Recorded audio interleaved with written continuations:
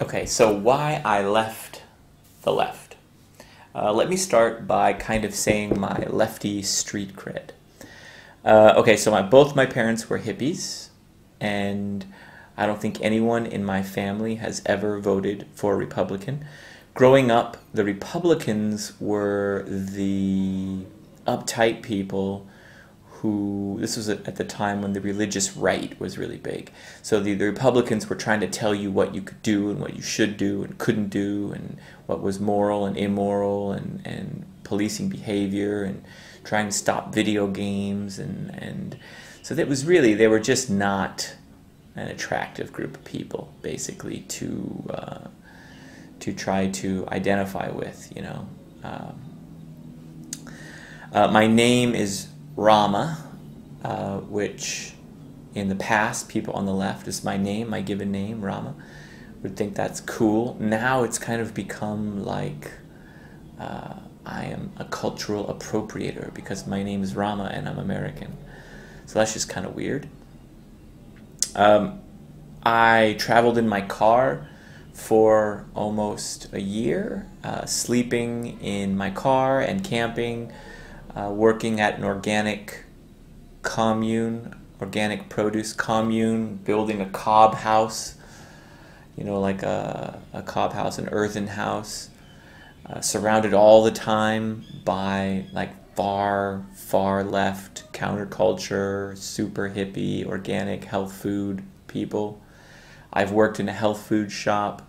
I've spent time in drum circles in the middle of the forest, surrounded by hippies, talking about this is real, talking about these two hippies like trying to one up each other on who had not taken a bath in the longest amount of time, and how they dealt with, you know, like what kind of oil they put in their hair, and to prevent and how they prevented the body odor and not taking a bath, and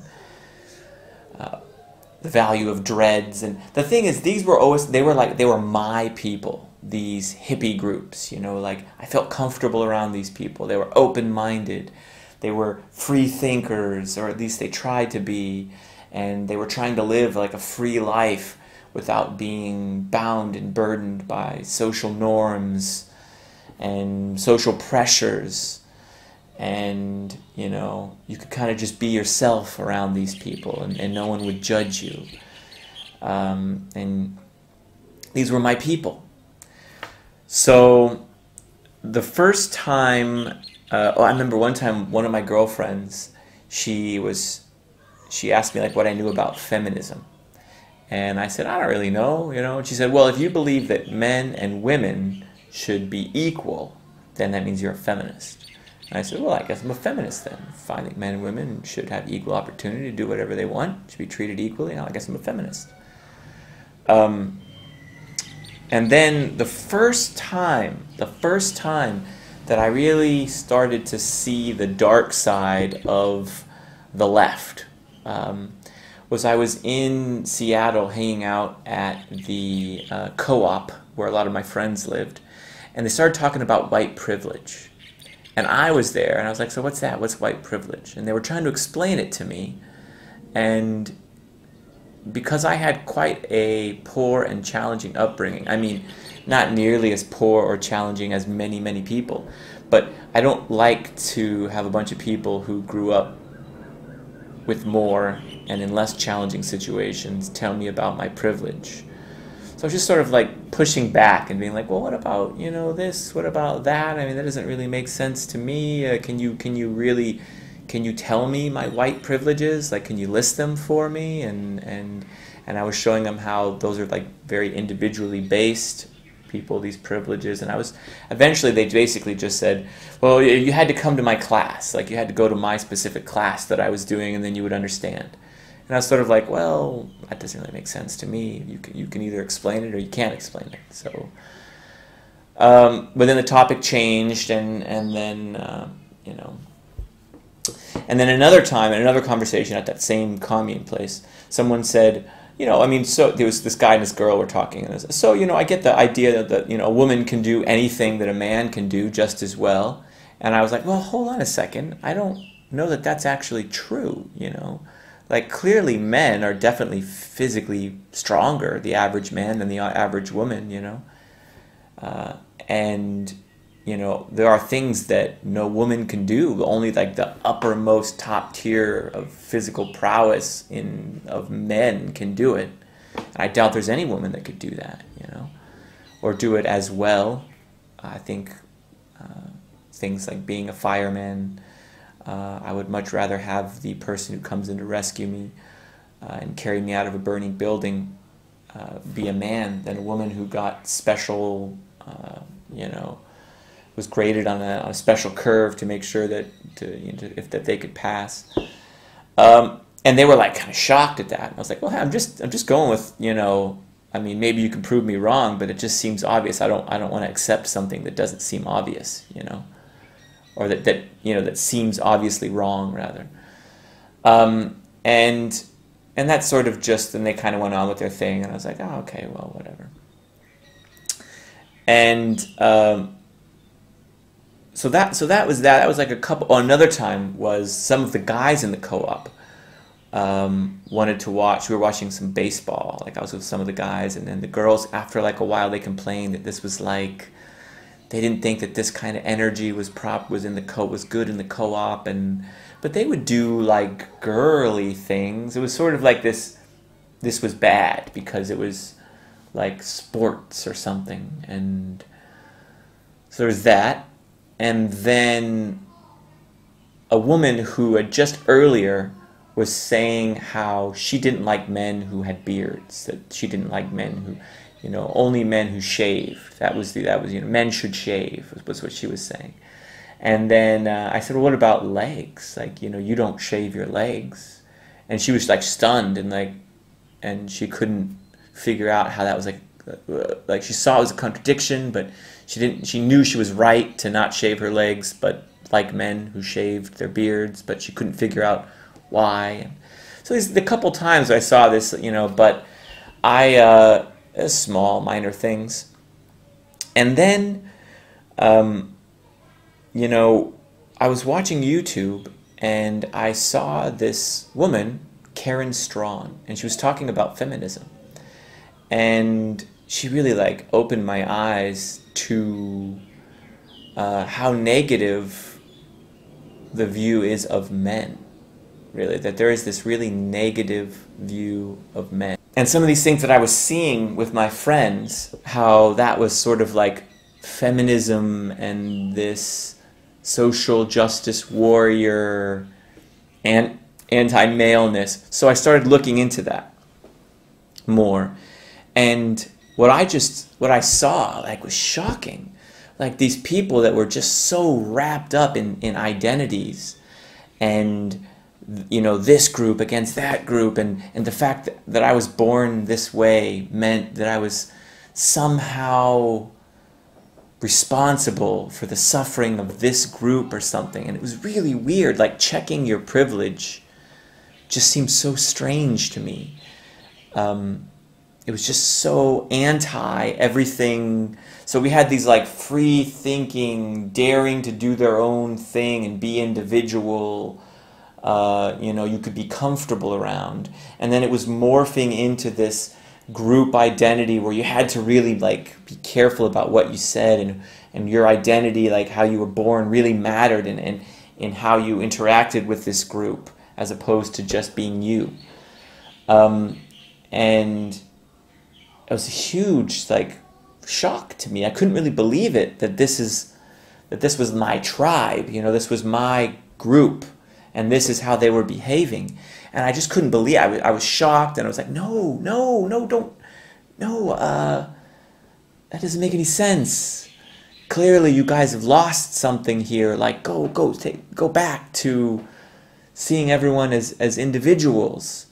And then I learned about, you know, SJWs and safe spaces and trigger warnings and microaggressions. And then I saw Gamergate and how it was being just so attacked. And it was really just, it was like these nerds. Like, I was a nerd growing up, man. Like, I was but I was, you know, playing D&D and Magic the Gathering, and I had a group of very geeky friends, and And it was like these people were being painted as like the oppressors in Gamergate because they didn't like being told that they were a racist, sexist group that and Gamergate did nothing wrong, man. Like Gamergate was so just attacked, and I was just it was sort of like it was like the outcast girls were attacking the outcast boys. You know, it was like the outcast boys were sort of like, now there were always geek girls, but there was a very minority. It was a very male-oriented community, which I don't see anything wrong with that, you know. There are plenty of female-oriented communities. Now, should it be open and should it be welcoming to people who are not male? Of course it should. But, you know, they were going in and accusing and blaming and trying to change things. And then attacking people who didn't like it, who didn't want to play the identity politics game. And that was a big eye-opener to me. And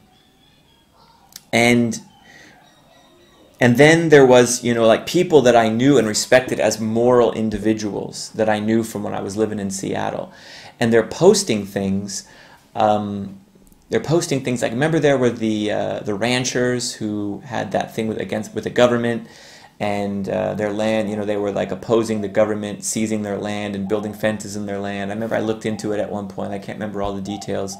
But this guy that I know who's like a good person, you know, he posted something and calling it white ISIS, this group of ranchers, and that the government, you know, if it was any other group, that they would already have been all killed, but it was white people, so it was okay, white ISIS. And it was like, what? How would you even say that? It's insane. You know what I mean? Like, of course you're free to say it, but it's insane. Like, how could someone, it's so just dirty and wrong to compare these people with ISIS, you know? These people are badass standing up against the government, who I thought was the bad guy, you know? Like, it was like, damn the man, right? And these people are, these guys were badass, and they were standing up against, you know, top-down control.